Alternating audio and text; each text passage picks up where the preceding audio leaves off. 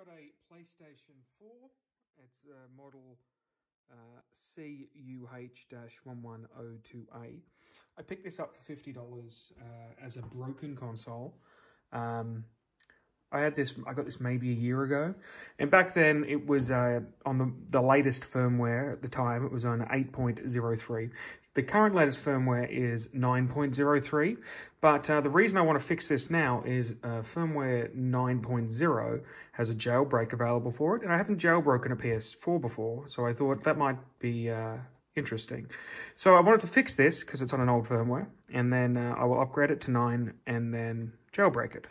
So the problem with this console is it won't take discs. So I put the disc in and nothing. Now, in some of these, or in the PlayStation disc drive, there's a little shutter that comes up when a disc is in. So it's not hitting the shutter. The shutter is definitely down, and when you put the disc in, it doesn't go in. Now, you may not be aware, but on this model of the PlayStation, and possibly on all models, I'm not too sure about that, there's a manual release for the disk drive. So kind of like how like an old PC disk drive, you could put a paper clip in a hole in the front and stick it out, pop the disk out. This has a similar thing. So on the side here, normally the shell's on the PlayStation, obviously. On the side here, there's this little lump. Down there is a little screw that is connected to a cog. So as you turn it with a Phillips head screwdriver, you can actually load and unload the disc. So I'm going to pop that in there. I'm going to manually load it. So as you can see, it's going in. Now I've found with this that if I load the disc in manually and then restart the PlayStation, it will work. So what that tells me is the Blu-ray reader mechanism works. It's literally just the mechanism that pushes the disc in and out. So that's the only thing that's not working, and I've worked out how to fix it. So I've troubleshooted this for a couple of hours, played around, and now I've worked out exactly what the issues, 3 of them, are. The first issue was, and I believe that this happened when a previous owner originally had this problem. I'm assuming they had a disc in there, and they've probably used tweezers or a screwdriver or something, jamming it in the hole to try and get the disc out. That's my theory, because there are some rollers at the front of the disc tray, and the disc slides along the rollers. Now, the rollers come in 2 sections, and they're joined by a white bit of plastic in the middle. So when I first got the PlayStation, I would hear rattling. Basically, one of the rollers and the plastic thing had come out, and they were rolling around in there. So I fixed that, and originally I hoped that that would fix the problem. That did not fix the problem. But what it did do was tell me that there was something else wrong with the machine, with the disk drive. Now, by manually loading using this screwdriver, you can see that the disk itself is readable.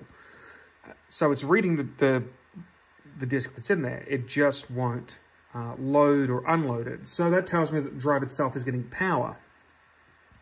Now, what I have found out with a bit of research is that the drive itself gets power, and then on the drive board there are 3 fuses, or at least 3 fuses. One of those fuses is for the motor that does the eject and insert of the disc, and the other is for the motor, like the spinning motor for when it's reading the disc. So I'm gonna eject this. So I can push the eject button. The console will try and eject it, and the issue is that the motor won't be spinning to push it out. So I hear the disc spin down, and that should be fine, but it's not. But again, if I put the screwdriver in here, I'll be able to manually extract the disc. So because this cog that I'm spinning connects to the same place as the motor, I'm aware that essentially, it's the problem is that the motor isn't spinning.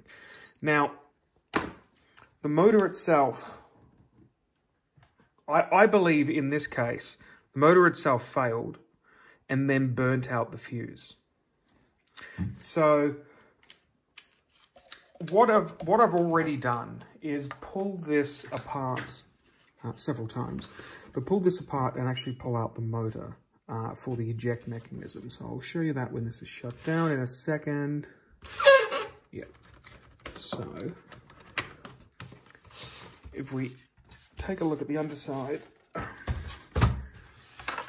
so this is the circuit board on the DVD drive itself, or the Blu-ray drive itself, and we can remove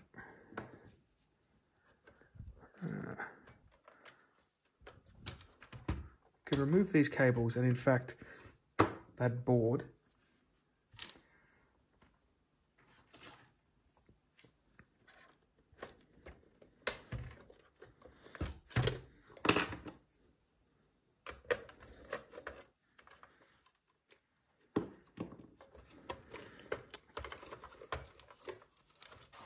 So the first thing I checked was this connector on the bottom here. So this supplies power to this board. I checked it with a multimeter, it gets power.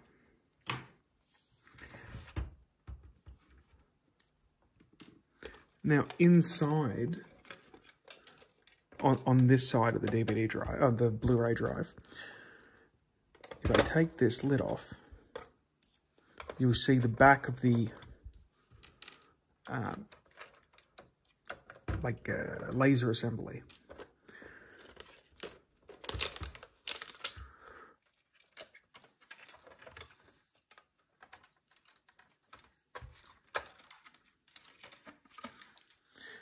So that's the back of the laser assembly, and this here, sorry, there we go. That's the back of the laser assembly. This here is the motor that does all the disc in and out eject.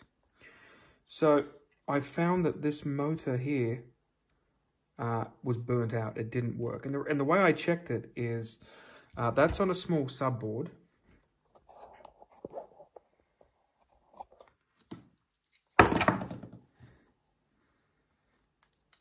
That both doesn't look anything like this and also looks kind of like this.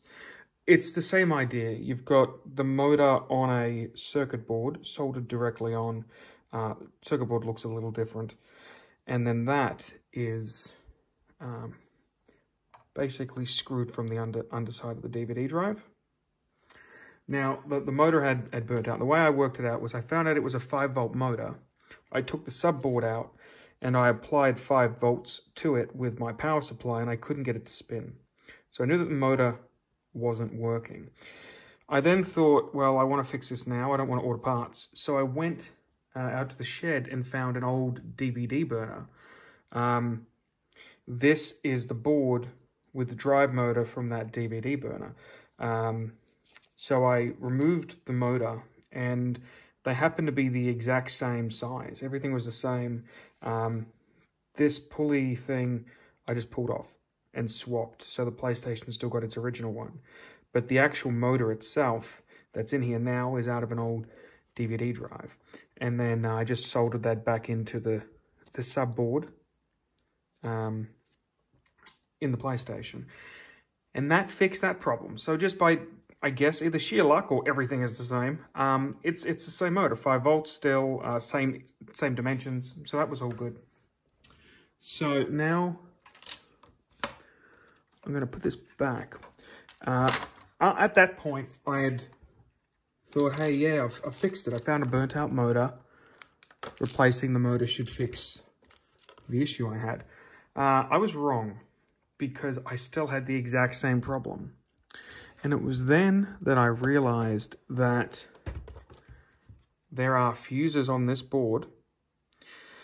So I had made the assumption that if a fuse had blown somewhere, the whole CD drive wouldn't work. I thought, well, if I can get it to read a disk, the drive must be getting power.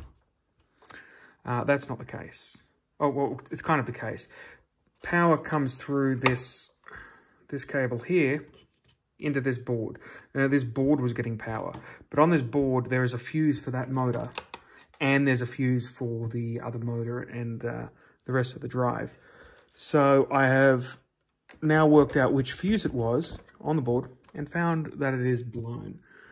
So all I really need to do now is replace that fuse. And here's the problem. I don't have a fuse. Or I might have a fuse on an old spare MacBook motherboard, but since I've pulled this CD drive apart, I might see if I can find a fuse on there first. Save me digging up my broken MacBook motherboards. Okay, so this was the DVD burner that I took the motor out of. For those of you playing along at home, there's the information. So what I did, I took the motor out of that, and since I've already taken the motor out and destroyed this, I figure I will try and get a fuse off of its circuit board. Now, this is the circuit board from the PlayStation drive, and up in this corner is the burnt fuse. So if you look at the microscope, I will show you, it's this fuse that has blown. Now, the way I've tested that is I put my multimeter into continuity mode.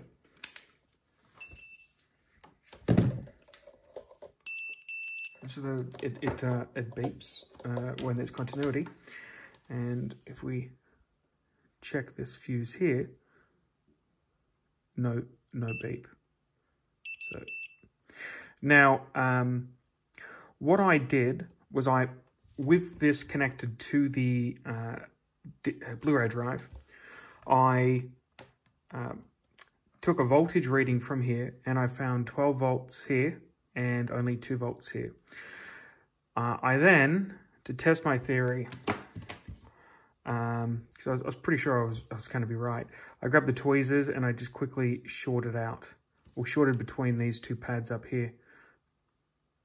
And the drive started to work. So this fuse is not only definitely blown, but also definitely my issue now. Now I'm going to be honest, you can just do a solder bridge. Lazy me was going to do that.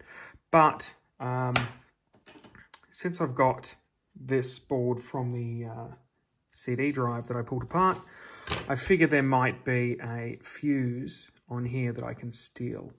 So I had a quick look, not under the microscope, but just under the light in the area. And I found that there aren't any fuses on this board, because I couldn't see any. But there is that there with the 0. So I believe that's a 0 ohm resistor, which I believe I can use as a fuse. So I'm going to, where are we? I'm going to test this. I'm going to see if it is a 0 ohm, and it's got 0 on it, so I assume it is. But if I have it in the right mode, yeah, so that's a 0 ohm, and it works. So I'm going to steal this, and I'm going to use this on the PlayStation's board. I believe that the 0 ohm resistor will work like a fuse, but it's got to be better than what I was going to do, which is just put a blob of solder on, which I'm also pretty certain would have worked. So I'm going to do that, and we'll see if the donor CD drive has been enough to fix this $50 PlayStation.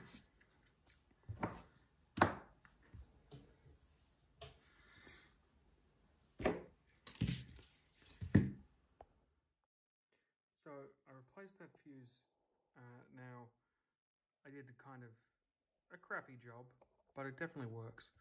I did a continuity test between here and there. That's now functioning. So let's see if this all works as expected.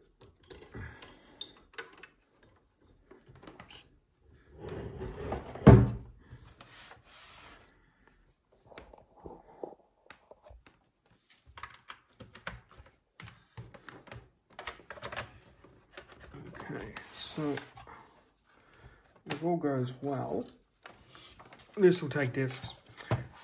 I'll then open this up and pull it completely apart, give it a clean.